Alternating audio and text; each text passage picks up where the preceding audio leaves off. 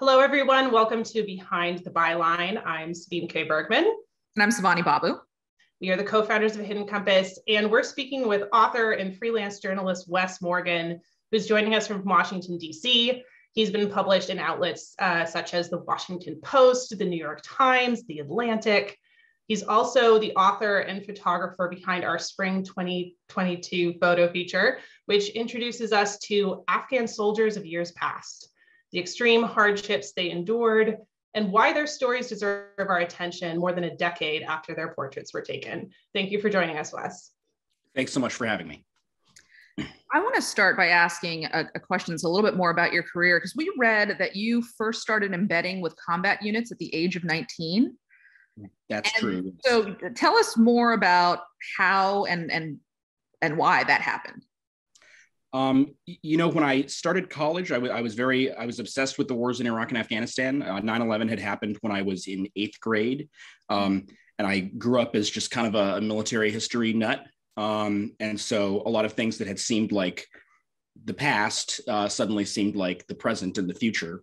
And so I kind of figured that the easiest way in was going to be, the tried and trodden path of joining the military. So I started ROTC when I got to college.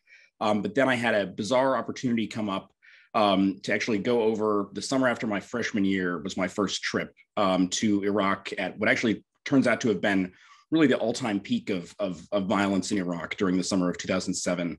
And while I was there, I met real journalists who had made careers covering the war and just got hooked and decided that was what I wanted to do.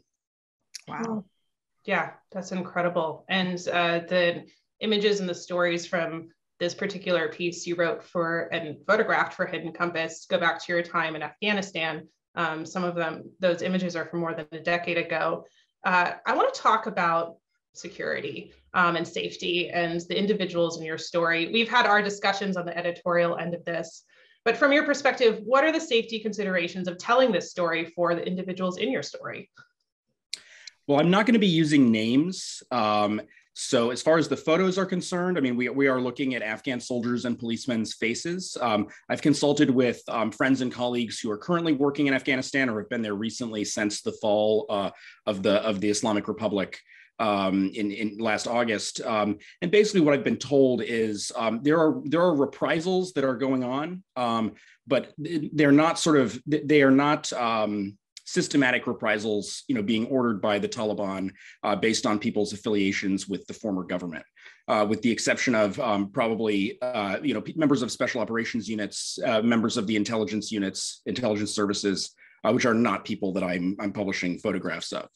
So while there are reprisals, it's my understanding that they're much more, and this is consistent with a lot of the history of the war, they're a lot more kind of locally based. I mean, people settling scores that accumulated over the past 20, really 40 years of war.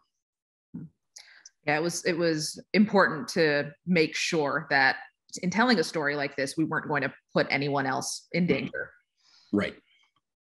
With the world focused elsewhere these days, why is it important to tell the stories of these particular individuals? Well, I think that the war in Afghanistan, although it appears to be over right now, maybe this is sort of an intermission. I don't think we really know. But even if it is really over, there is a lot that remains untold about it.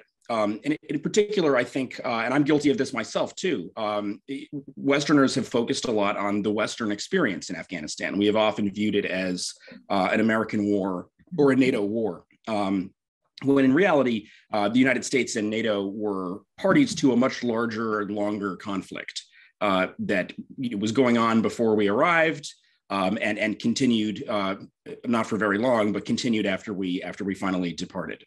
Mm-hmm. Yeah, you raised such a good point that there are so many stories left to be told, and also a lot of perspective that we can gain in the years since these stories first occurred.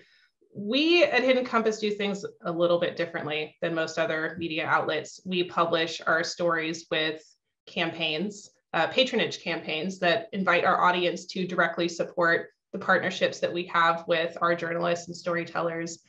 Wes, what would it mean to you for people to contribute to your campaign? It's important to me that people continue to think about the war in Afghanistan, think about not only what the United States did in Afghanistan, but about the civil war that we participated in, and in many ways exacerbated in ways that were not obvious to us. So anything that contributes to continuing to tell those stories, even though the spotlight has moved on, I think is really worthwhile and important. Wonderful. Thank you so much for joining us for Behind the Byline, Wes. We appreciate your time. And for the people who are viewing this video, we hope you'll go check out the story and that you'll contribute to that patronage campaign. Thank you so much. Thank you.